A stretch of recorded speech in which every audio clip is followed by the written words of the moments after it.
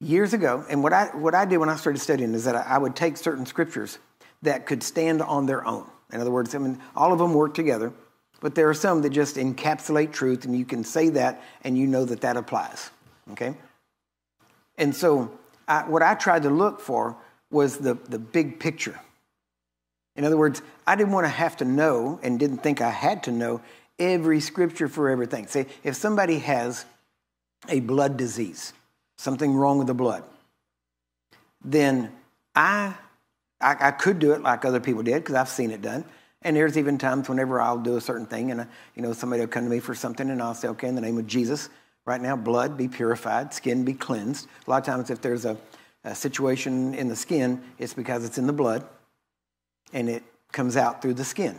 So if there's blemishes or things on the skin, many times it's because of impurities in the blood.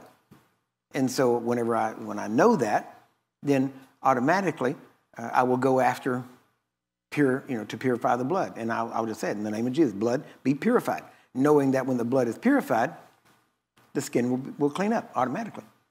And so, but I didn't go in. Now there are scriptures, and I've heard people talk about it, and I've actually used them in times past, and they work, where you can call out about the blood. I passed by, they saw thee in thy blood, and I said, be healed, be cleansed. And they did. And so we've seen that. We've seen scripture. You can take these individual scriptures and apply them to a modern situation, and it will work.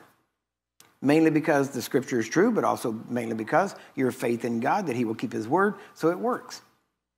But the thing with that is, there's a lot of problems you can come across. And if you're going to try to hit every problem with an individual scripture, then you're going to have to know a lot of scripture, and hopefully you learn them all before that problem shows up. Right?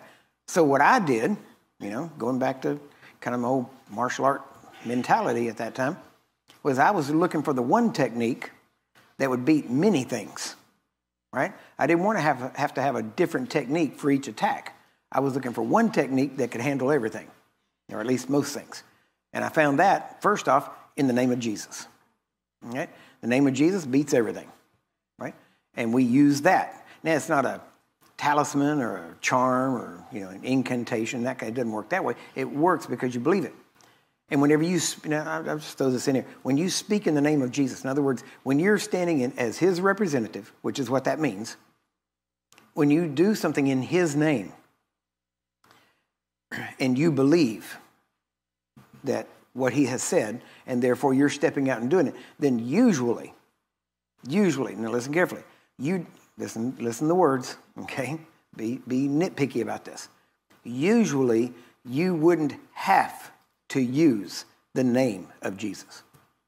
You understand that? When you're doing it in his name, you don't have to say the name. Now, should you say the name? Sure. You should, you could, you can, you should. It's like, yeah, of course. Why? Because you want people to know who you're connected with and who's actually doing that. But you're in his stead. See, so whatever you do, it says whatever you do, do it in the name of the Lord and do it in the name of Jesus. So everything you do for him, you're doing in his name. So you don't have to use that name. Now, so the name is not magic. It doesn't just, you don't just throw the name out there and it works just because of the name itself.